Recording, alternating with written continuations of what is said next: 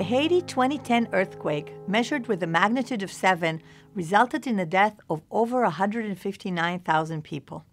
Just a month later, an earthquake with 500 times more energy struck Chile, resulting in the death of 520 people.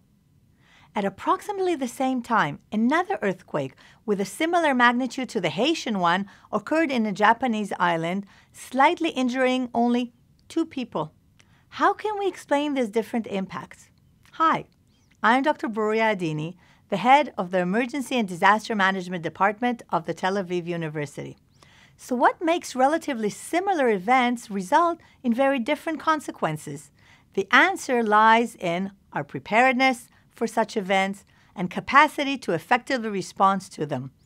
Actually, an event evolves into a disaster when we are unable to manage it based on the available resources. The results are death, damage to community, or a substantial impact on the society.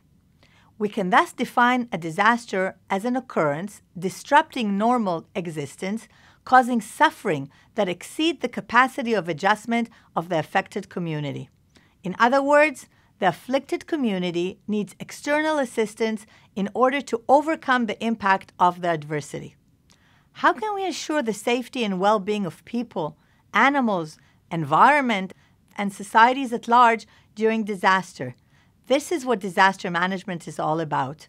Disaster management consists of all activities designed to plan for and respond to adversities aimed at preventing or reducing their negative impact. This includes assessing the risks that pose a threat to our well-being, identifying vulnerability, designing contingency plans, evaluating obstacles and gaps, learning lessons, and maintaining an ongoing vigilance to potential new risks. So how can we more effectively prepare for the next disaster? It's not so simple, as the only thing we know for certainty is that tomorrow's disaster will not be the same as yesterday's.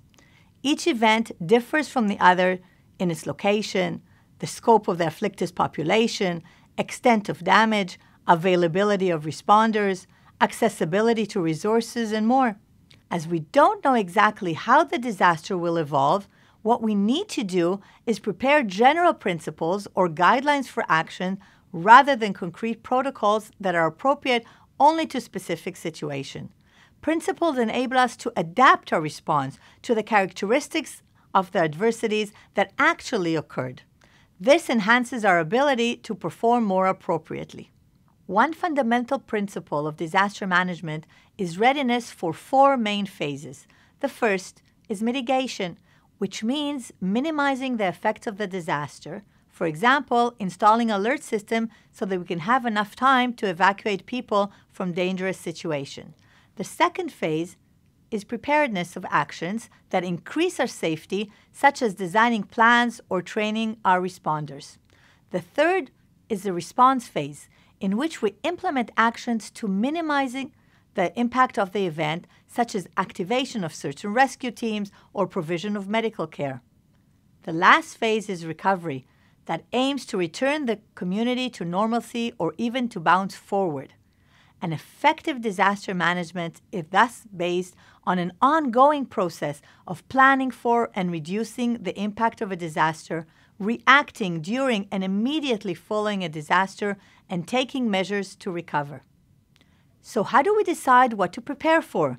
We need to conduct a risk assessment designated to identify the hazard that pose a threat to our society and our vulnerability to it. In accordance, we define the reference scenario, which is the description of what the potential disaster may entail, including its scope of damage to humans, societies, and infrastructure. Then, we can proceed to develop a plan to effectively prepare and respond to it. The reference scenario is vital to build preparedness, but once a disaster occurs, it's irrelevant.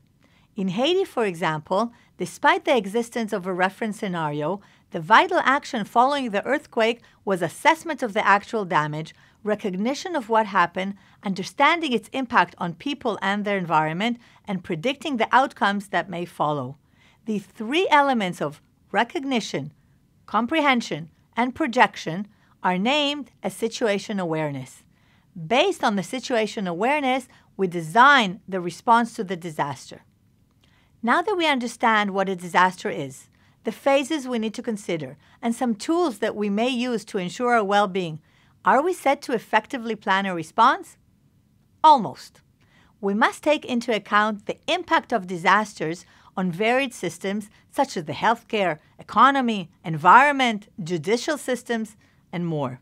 We need to coordinate all actions with interdisciplinary stakeholders so that together we can make our society more resilient.